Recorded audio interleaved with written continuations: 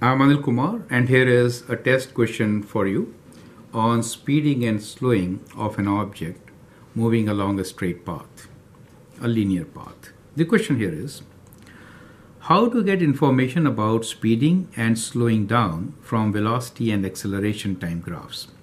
So we have two graphs here. The first one is velocity time graph, the second one is acceleration time graph. Both are for one particular object moving along a linear path, right? Okay, so now what you have to figure out is intervals where the object is speeding and the intervals where the object is slowing down. So this is what you need to figure. You can always pause the video, answer the question, and look into my suggestions. Okay.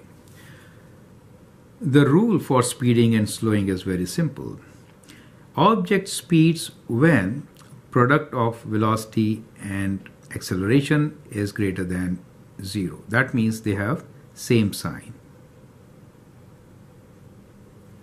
They are slowing down when the product of acceleration and velocity, I said the reverse, acceleration A, velocity V, is less than 0. That means they have opposite signs. That is so simple, right?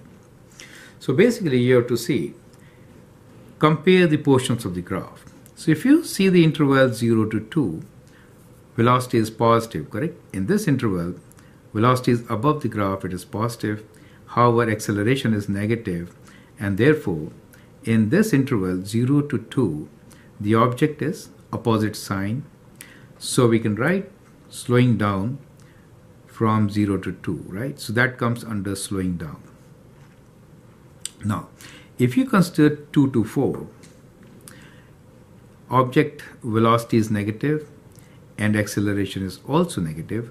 They have the same signs, and therefore it is speeding from 2 to 4, right? So let's say intervals like this. Let me write like this. I'm using my own nomenclature. Now, between 4 to 6, velocity is negative, but acceleration is positive. Opposite signs. So that means it is slowing down. So again, 4 to 6, slowing down, right? And then beyond 6, what do you notice? Both are positive. So they are speeding, right? So beyond 6, I should say in this case, let me put infinity. It is speeding. So that is how you could easily get your solution, correct? So what we consider here is opposite signs, that means slow. We have same sign, speed. Opposite signs, slow. Same signs, speed, right?